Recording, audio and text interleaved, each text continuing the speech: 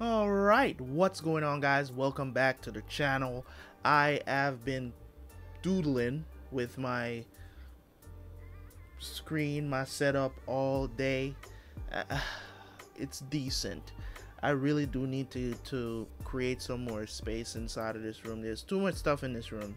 And, talked to my girl today. I let her know. I said, listen, I have to I have to get some stuff out of this room so that my setup can work properly, okay? But anyways, we going truck on. We are going to truck on today, of course. I got 4 more episodes of this this series to do, and I'm gonna try to get it done right now. Okay, so we're gonna knock out these 4 episodes so you guys can have these on Saturday. I just need to create some more space in this room, man. But anyways, we're in the end game of things. I really want to see how they wrap up this series. So without no further ado, let's jump in, and I will see you guys for a full review of Fullmetal Alchemist. Maybe not right after this. Maybe I'll just do a review after 4 and then do my series, give it a rating and make a separate video about that. But we'll see how it goes. Maybe I'll decide to just do it as a review or whatever, sometimes I want to get my thoughts together before I do series reviews, but sometimes I just go right into it after the final episode. I don't know what I'm going to do, but we'll see. Anyways, guys, let's jump in, and I will see you guys for the review.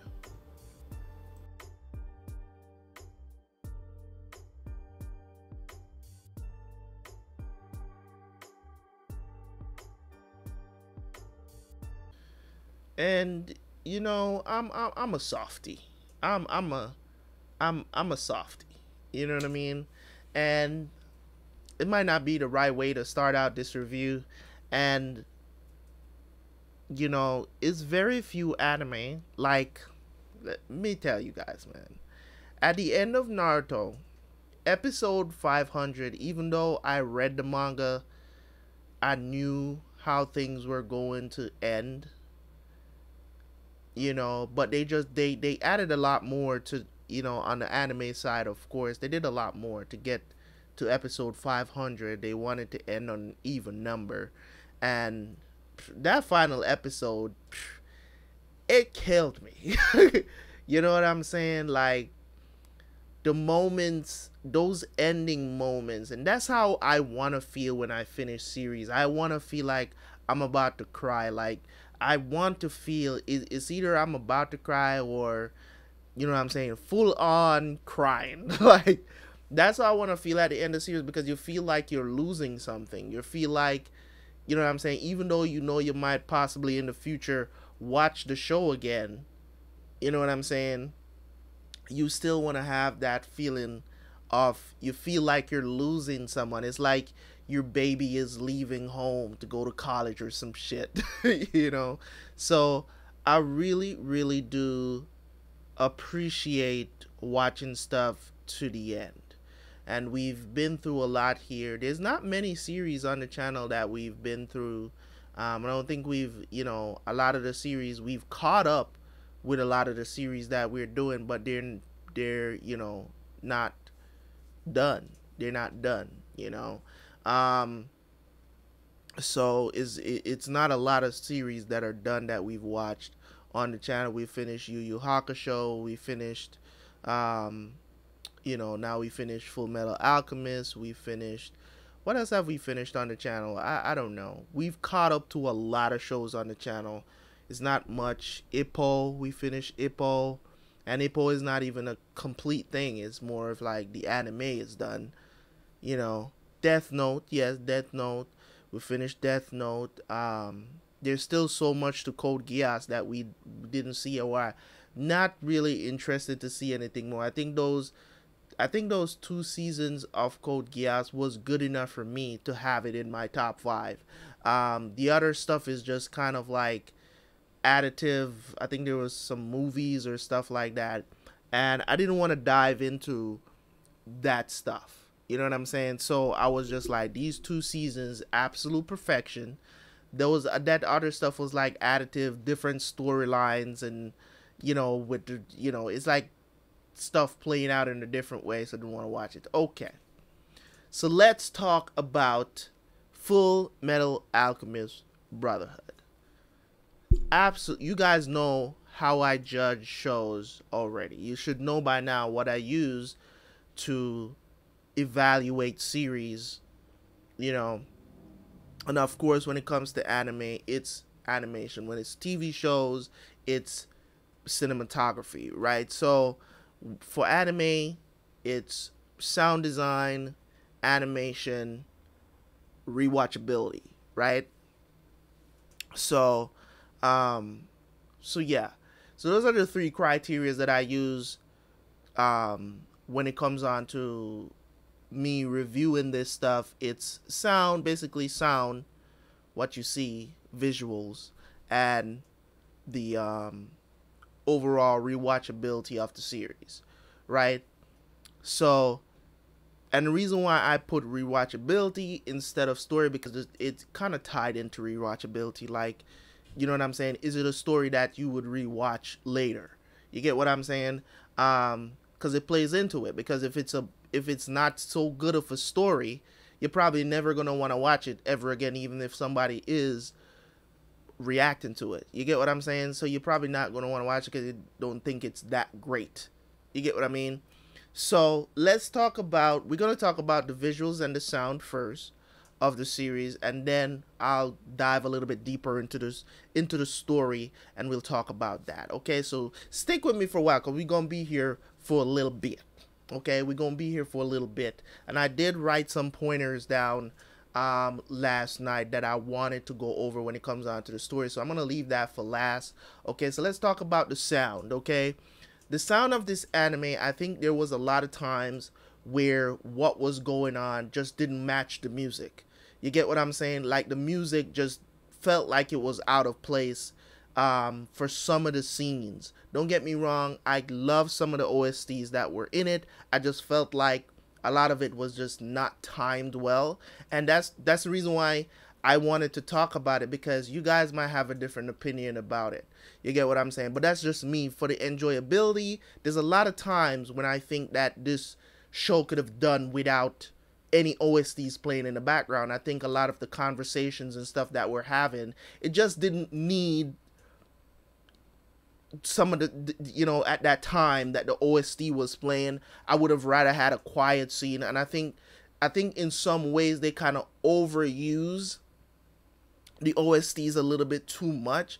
That's just my opinion from my first watch. I just felt like a lot of times they could have just, you know what I'm saying, just be a silent moment, and they just was playing the OST in the background, and you're just like, you know. And this is just me looking at it from a critique. If it's just out of just enjoyability, it wouldn't bother me. But the fact that, because I made note of that, because it's something that throughout the series you probably never heard me say, but now that we had the point where I'm giving a critical, looking at it from a critical eye, you know what I'm saying? Not critical eye, is it a critical eye? From a critique point of view, you know what I'm saying? Right? It's just, it stands out a little bit more now that I'm talking about it. But that's not to say that they didn't have great OSTs. That's not to say that, you know, the openings or the endings were bad or anything like that. There were two openings that I really liked, I think it was the first one and the third one that I really liked, right? I think they were really decent, and there was one ending in particular that I really liked. You guys know which one it is. I'm not going to play it here because I don't want this video to not be able to be monetized, so I'm not going to do that. Okay? So yeah, the sound, I think that's the only thing that really bothered me about the sound. So definitely off bat, there was the OSTs. I loved the OSTs. I just think they weren't timed well for certain scenes. You get what I'm saying? I just think that they just threw it out there. Hey, let's just play some music while this is going on, you know, and whatever. And if you guys want, and I know I talk about Naruto a lot, but Naruto is an example of perfectly timed music. If you guys have seen my tributes on this channel, when I review tributes, especially from a channel, you know, Zurich, right? He does an incredible job of fitting music to tributes, of scenes from different TV shows or movies, whatever. He does an incredible job because he understands timing, and take it from someone who has done this stuff before, building scores, creating scores, creating music on a whole from an audiovisual point of view. It is a skill. It is not just putting something together and making it stick, and you get what I'm saying. It is a skill that you have to master. Take for instance an example like watching a show like or a movie like, you know, the Marvel cinematic universe. You get what I'm saying? There were plenty of times in that show where I'm just like, wow, you know what I'm saying? Wow, they the timing for their music or OSTs, or, you know, the theme, the Marvel theme that they always play, dun dun dun dun, it's just perfect. Sometimes it's a little alteration to the actual theme sometimes, you know what I'm saying? I don't know if you guys have ever listened to the like the Avengers soundtrack. It's a beautiful thing to listen to. So it's like, for me, when I look at this show and I'm saying that the timing was a little bit off sometimes, for me, it's just coming from just my experience and stuff like that. It may not sound like that to you because you may not have an ear for it. You know what I'm saying? You might not have the ear to listen to music and know, hey, you know what I'm saying? Not now, not here, but here. You get what I'm saying? So cueing in creating scores and matching it to visuals, it is a skill. That's the reason why those people get credit in movie credits or series credit. They get credit because it's not an easy thing to you know, a lot of people, they just throw some shit together and hope, you know, throw it on the wall and hope that it sticks. We don't do that over here. You know what I'm saying? So okay, so sound great. You know what I'm saying? Sound was great. It's just that timing was a little bit off for some of those OSTs sometimes. I think some of the scenes just deserved a lot more quietness, than, because this was a series that was the story was such a serious and meaningful story, it deserved a lot better. Now, let's talk about the visuals. The animation, we weren't watching the show for the animation. The fight scenes, some of them were beautifully done, was very fluid. I would have thought that they would have went in on the budget, you know what I'm saying, went in and throw it all out there for the final episodes, but they dropped the ball. I'm not even gonna kid. They dropped the ball at the end of the series. A lot of that animation just felt not very fluid. There was a lot of switching, and you guys know how I hate camera switches when it comes on to animation, especially if you want something that fluid. I think a lot of times, you know, I've just come to expect a certain thing when it comes on to animation at the end of series. I think end of series animation should be top notch. It should be top notch. Check out the final fight between Jiren and Goku in Dragon Ball Super, right? Incredible animation. They saved they saved everything for that episode. You know what I'm saying? The final episode's absolutely brilliant. Same thing with Naruto. Sasuke, Naruto fight. Boom. Final fight should be fire. We should, and that's what I'm trying to say. Like, I'm not saying, because I don't know what the budget was. I'm just saying I've seen better animation in the show, so they can do it. You get what I'm saying? I've seen way better animation than that. So the fight between Father and Edward should have had way better visuals than that. It just didn't. It wasn't up to par. You get what I'm saying? I could point out so many different fights that were way better than that last fight. You get what I'm saying? But as I said, this anime was not about the animation. It was about the story, so I'll give them a pass for that. But I still got to call them out on the visuals. Other than that, the visuals it was well done. There was a lot of times where I was like, you using these blotted out animations and for movements and stuff like that. You just could see that, you know what I'm saying, they just trying to get by with certain episodes, you know what I mean? So I don't want to bash them too much about that, because for me, it was not about the visuals too much. So they definitely, in my book, if it was just about the visuals, or I expected visuals, then I wouldn't give them a high score for visuals, because it wasn't all that. You get what I'm saying? So this is an anime about a story. You get what I'm saying? It was about the story. So there was no, I can't, I don't want to dwell too much on that, but let's talk about the story, because I really want to get to the story. Okay, so the story, which correlates with rewatchability. Okay, the story of Fullmetal Alchemist Brotherhood started out with these two brothers who basically lost their moms. They lost their mom, and they were so hurt, and because they had this skill of learning about alchemy, they decided to try to bring their mom back. Hey, just leave some salt, some sugar, some some mushrooms, you know what I'm saying, some vinegars, some salt and pepper, you know what I'm saying, some iron, it's pretty much a human being. And it turns out that, oh no, the alchemy equivalent exchange, he lost an arm and a leg trying to bring out Fawn back, because they was both gonna lose themselves. And I'm kind of glad that they kept everything a mystery until basically up until the end, and it's just, we just enter in this world of don't know what the hell is going on, to like everything just, it wasn't a story about Alphonse and Edward anymore. This was not a story about them. At the core of everything, 1 through 64 episodes, right? The story was not about them. This story, as I mentioned in my last reactions in the review, this is a story about acceptance. And a lot of people is going to say, no, it's not, probably not. You're wrong, bro. It's not a story about acceptance. You know what I'm saying? It's about human being condition.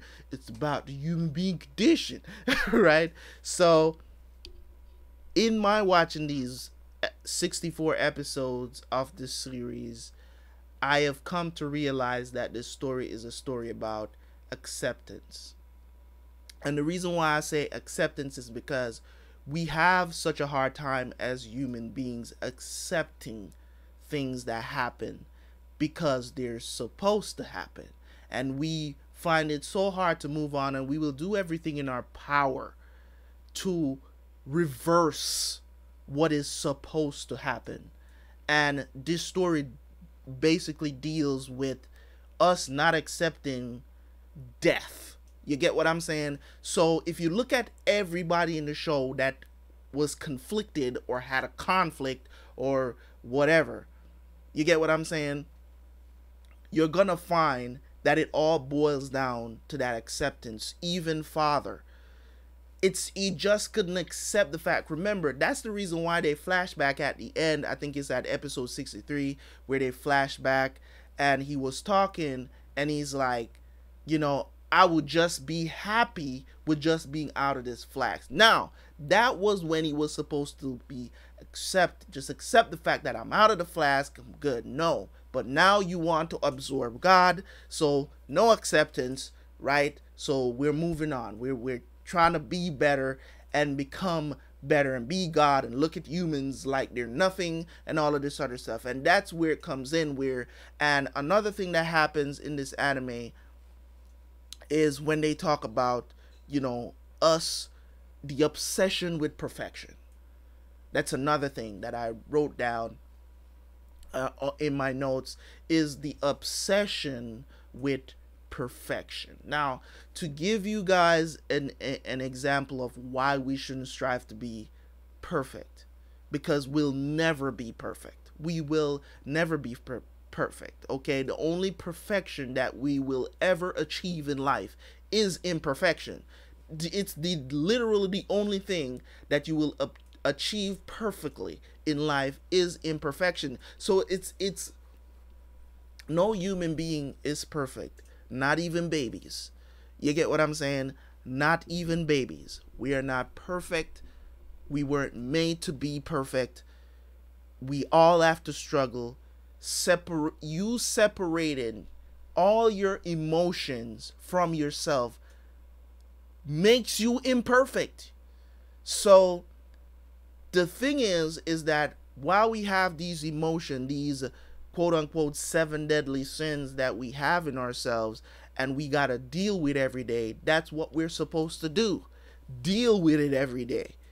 Acceptance, right? So we have to accept the fact that we're not perfect and we will never be perfect, and we will stop trying to strive. And I understand that with Ed and Alphonse, they did not understand. They just thought, oh, if we just get the ingredients of a human being, you know what I'm saying, then we good. You get what I'm saying? Not knowing the risk, not understanding what it actually takes to create a human being.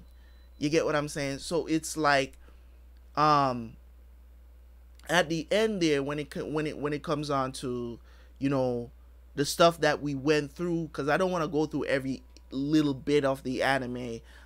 You saw the events that transpired. You saw what they were trying to stop. You saw how the homunculus looked down on humans when, you know what I'm saying, the way how they were created was through the energy of humans. You get what I'm saying? So it was just kind of weird how they just look down on humans so much when they're so oblivious to the fact that, then why do you use them as energy to power yourself to be immortal?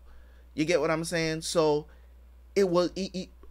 that's why I said Owenheim is my favorite character in the show, because he embodied, even though he was immortal, he embodied what a human is. It's just so crazy, because he was a human turned into a homunculus. He basically turned into a homunculus, but he wasn't a homunculus. He was immortal because he was a living philosopher's stone, and he just embodied what a human is. He never forgot that side of him.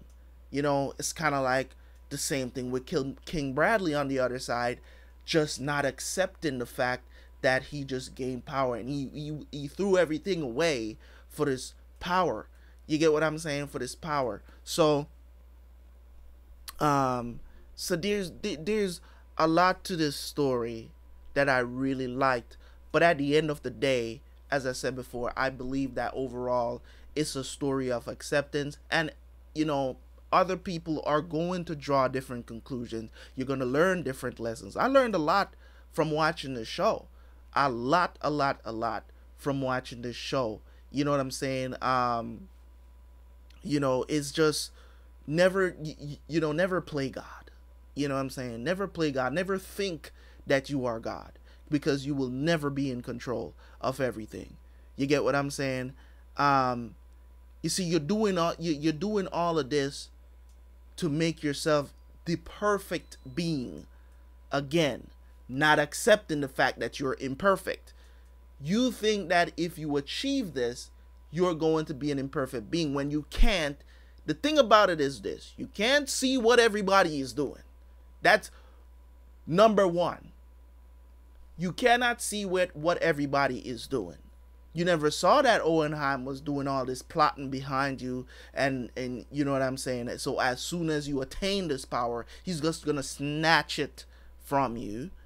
You know what I'm saying? It's kind of like, for every positive, there's a negative.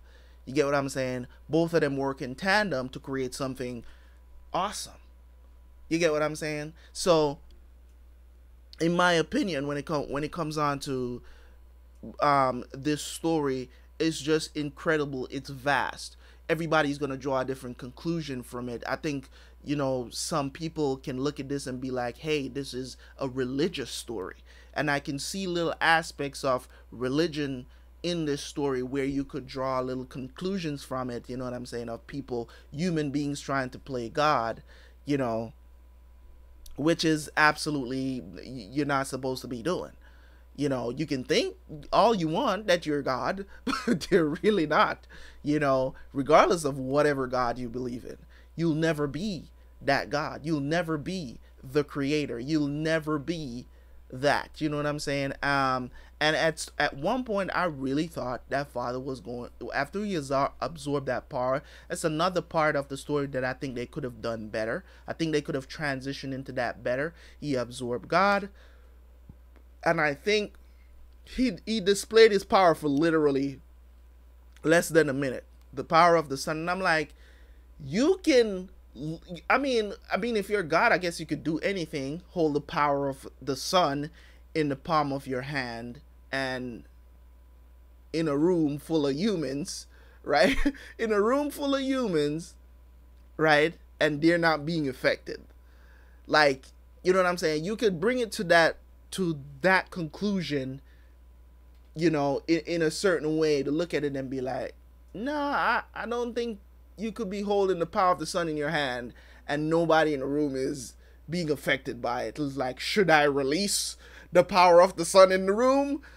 As I said, if you're God, maybe you would be able to do that to protect everybody in the room while holding the sun in your hand. But no, we are millions of miles away from the sun, I think. I don't know exactly how far we are away from the sun, and the sun still affects us, and he is in a room.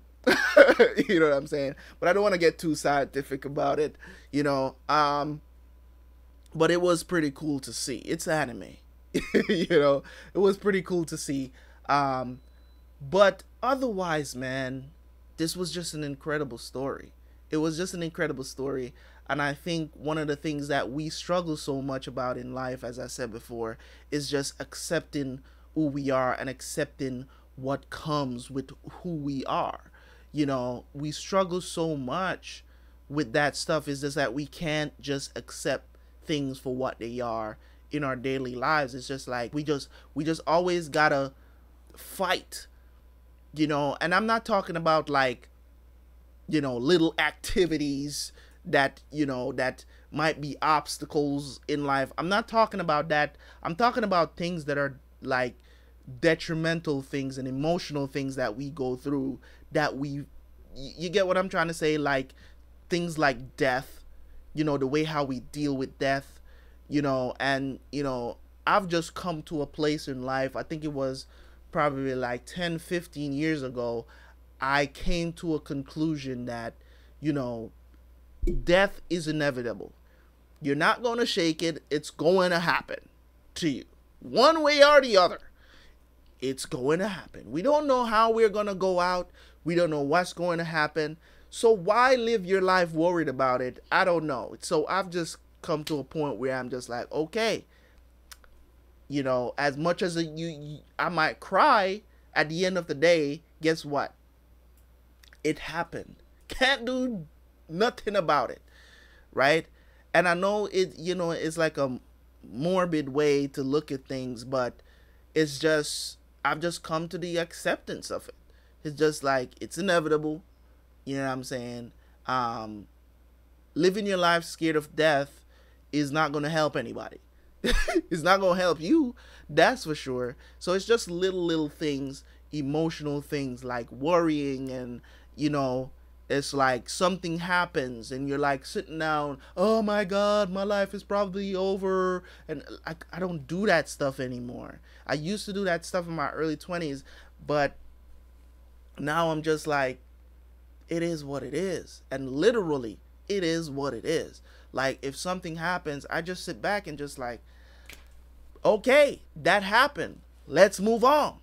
Meanwhile, my girl is dwelling on it for 2-3 more days, and I've already moved on. She comes back to ask me about it, and I'm just like, you're still worried about that? I've already moved on to the next. You get what I'm saying? On to the next. Or, hey, this is what we're gonna do so we don't make that mistake again. You get what I'm saying? So I think one of the things that they've learned over the course of this anime, you know, is they never gave up on getting their bodies back. And at the end, he figured out what he needs to do to get Al's body back. And that was commendable, you know? So never giving up is a part of life. Listen, they found out that the Philosopher's Stones were made out of human souls. They decided not to use the Philosopher's Stone to get their bodies back. And that's what acceptance is. He accepted the fact that, no, doing this is wrong, because he didn't know what Philosopher's Stone were made of, right? But the minute he found out, hey, it's a hitch in the road, it's a barrier to cross, you know, are we never gonna get our bodies back? They still never gave up on getting their bodies back, right? They never gave up when they found that out. They said, we still gonna figure out a way, right? So accepting that something is happening and not going down the same destructive road is always something that we gotta do, right? So I don't want to go for too much longer. I might do another review, stronger review on the next time, but I think I've said enough. So my rating for Fullmetal Alchemist is a strong 8.5 out of 10. It is a strong 8.5 out of 10. As I said, it's a really good anime, 10 out of 10 story. They really did a great job of wrapping everything up. I never felt at the end there, I never felt like they were leaving anything open to interpretation. They wrapped up everything in a bow for us, and they took their time to do it too. They let us know what everybody is doing, what's going on with everybody. We realize that the souls for the Philosopher's Stones are still alive, and in some way, you know, they can communicate also. So that was pretty cool to find out. So there's a lot. So it's definitely a 10 out of 10 story, but it definitely lost points for the video and the audio. Okay, so that's why it's an 8.5 out of 10 for me. Anyways, guys, thank you guys so much. I really enjoyed watching this series, man. You guys are awesome.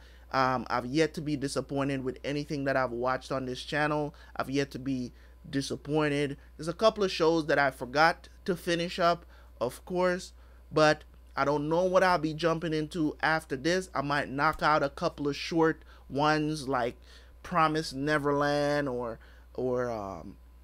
I mean, God of High School. They just finished, so now I can binge watch it. And I might just throw those out there on y'all one day. I don't know. But I don't know what I'm going to be doing next. But all this stuff, anything that comes after this that replaces this slot is going to be on early access first. So I want you guys to know that. Okay, leave a like on the video. Leave a comment. It's your boy Terabyte Reacts. And thank you guys so much. You guys have been incredible. Even though it wasn't a lot of people watching these episodes. But hey, we got to the end. And we're here. I enjoyed it. You enjoyed the reactions. You let me know as much. Appreciate y'all for being here on this journey. 64 episodes done, another series down. It's your boy Terabyte Reacts. I will catch you guys later. Peace.